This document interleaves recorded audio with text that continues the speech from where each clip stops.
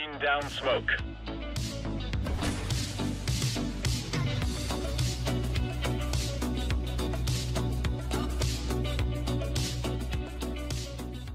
Hello everybody and welcome to this video. So first of all, I wanted to thank you guys all so much for all of the support of my previous videos and also getting me to 5,000 subscribers. That's an absolutely unfathomably high goal. I never thought I would ever make it anywhere near here, so really huge shout outs to you guys. Thank you so much for getting me to that huge goal. And for 5,000 subscribers, I am going to be doing a giveaway. Make sure you stay tuned in the Discord and Twitter for that information. Also, if you haven't heard about it already, SkinBay is a beautiful site with a really nice UI. It's very easy to navigate and you can buy skins on there for great discounts. If you use my link in the description below, I will be able to get a little bit of support out of your purchases. So if you do want to go ahead and use that link, it would really greatly help me produce more videos in the future. So thank you guys so much for checking out SkinBay if you do. If you do decide to buy anything on SkinBay, be sure to show me in my Discord or on Twitter and I'll let you know what I think of your purchases. Alright guys, so in this video what we're doing is interviewing Fatmetal. So if you don't know who Fatmetal is, he's very big on Twitter for CSGO skins and he's also very big in the CSGO trading community because he has not only an extremely insane inventory, but he also has one of the most expensive inventories in the entire game.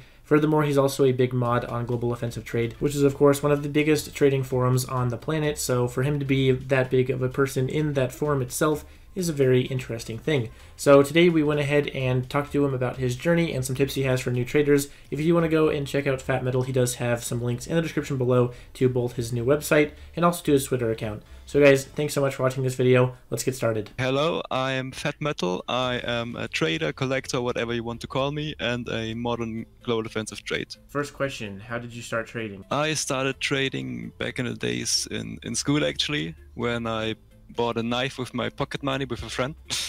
I think it was a gut knife Knight. It was disgusting. Next question, what was your best deal of all time? My best deal probably actually happened like 2 hours ago for my AK Blue Gem with Titan Hollow and Wood, which I sold for a lot of Arcanas. But I also did another very profitable deal back in the days, like half a year ago, for my full blue Statric Talon case hardened, which was a lot more interesting because it wasn't just Arcanas, it was like a few blue gems, a few good float knives and stuff like that. Yeah, those are probably the best ones. Those are really sick. Those are just sick items in general. Definitely god tier items that not everybody gets to see in time. The deal today was kind of boring because it was like 90% Arcanas and hooks, so... Yeah, I kind of get that feel too when I do deals like that, because it's like, you know, it's a lot of just pure items and not necessarily like cool items that you can get out of it, you know? Like cool stickered items or whatever. Exactly. So yeah, I get that feeling too. But you can buy those with the Arcanas, so... Yeah, exactly. So that's a good part. Moving on to question 3. What initially drew you to CSGO trading? Well, I was playing the game with friends, and one day we decided to just buy a knife. Yeah. I got bullied at school for a week. Or spending money on virtual pixels. Yeah. Then you're the one Turned laughing. out well, though. Yeah, you're the one laughing at them after that. Yeah. Now I'm the guy not stuck in a 20 like 40-hour a week job. Yeah, exactly. So next question: what kind of items are your favorite to trade? Pretty much anything that's special. So blue gems, stickered items, souvenirs. I don't really like float-based items because, like, I don't really care if I have the best float in the game if it still looks the same. Like on Dopplers, for example, float doesn't really matter.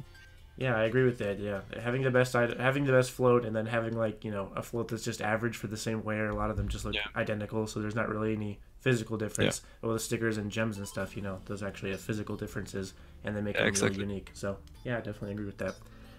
So how did you get involved with Go Trade?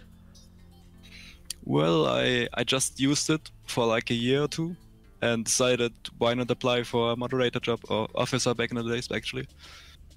So there's not really a cool story behind it. Just I thought I have free time on my hands, why not use it? Yeah, a lot of people do that. But by now you're probably one of the most famous moderators from it, so you definitely did definitely did a good job there. So what is your opinion of the current scene, or like the current 7-day trade ban? I like the scene. I don't like the trade ban, of course. Nobody does. But I mean, I don't really understand why they did it. They had motives, but I really doubt that the motives they told us are the motives they took into consideration. I really think they try to boost the market sales with it, but yeah, we saw how that turned out. Yeah, absolutely. The 7-day trade ban just made things a lot harder for people that are legitimately trading. It's kind of like when when a teacher like punishes the whole class for like one thing someone did. Yeah, unfortunate. I'm just glad people figured out ways to get around it with Arcanas and TF2 keys back in the days. Yeah, I'm glad there's alternatives to it. It still sucks on the CS:GO items though, but yeah, we can work around it, so it works out. All right, so moving on to the next question: how long do you think you'll be trading for? That's a very tough question because like nobody knows how the market will evolve. Mm-hmm. I think it has a good future simply because if you look at the numbers, we have never had so many people play the game. Mm-hmm. Like I think the record back in 2018 or something was at 700,000 average. Now we are at 1.1 million almost. Yeah. And also while we helping the scene with confirming majors until like 2022, I think. Yeah, those are. I hope definitely helping. Yeah, I hope I'll stay in the scene for as long as I have fun, pretty much. Because at the end of the day, it's just a hobby, and if I don't have fun doing it, then I can just stop.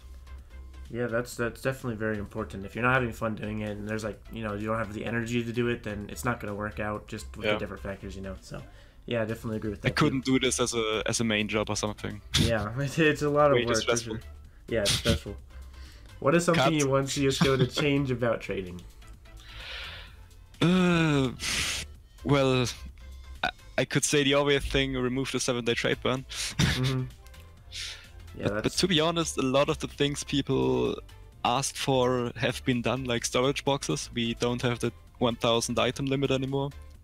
Yeah, like I guess stackable items, but since keys aren't really traded anymore anyways, that problem also don't exist. Yeah, I mean, stackable Arcanas would be nice. Yeah, I don't know. That'll be a really good change, but it'd be hard to implement exactly, the Dota 2 inventories. And I'm not really related to CS, but yeah.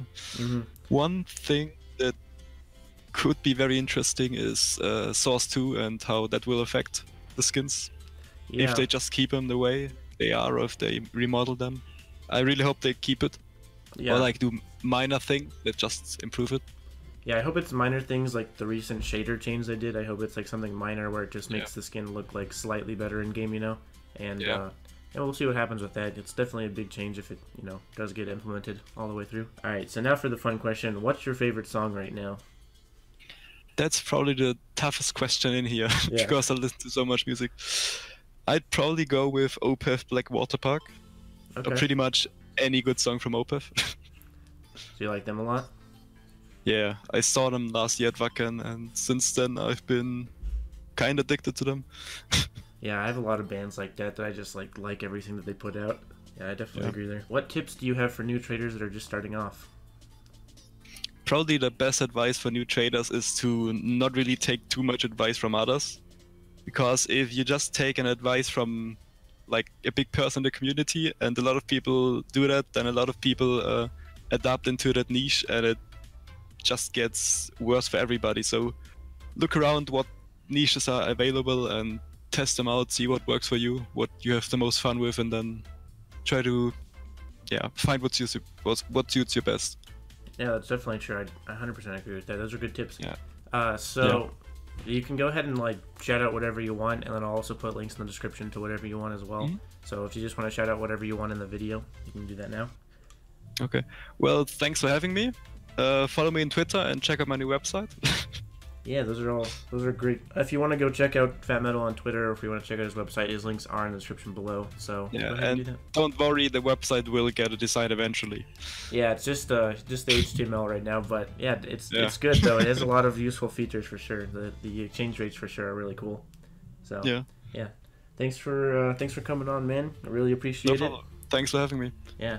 Well, I'll see you later. Have a good one. So, guys, that's the interview with Fatmetal finally concluded. Hopefully, you guys made it to the end. I really do hope that you enjoyed this video content and enjoyed hearing from him. He's a really good source of information, and he's also a very good trader. So, clearly, his tips on what new traders should do to make a lot of money is going to be something that you want to take to heart if you're a new trader. So anyway, I really do hope that you guys enjoyed this video, and if you didn't already, check out my SkinBay link in the description below. Like the video if you enjoyed it and want to see more content like this. Subscribe to the channel and put on notifications for the latest investment tips before anybody else on YouTube, and also the best investment tips for anybody else on YouTube. And of course, be sure to check out my Discord and Twitter below for that giveaway information that I mentioned at the beginning of the video. Anyway guys, really hope that you enjoyed it. See you all next time. Peace.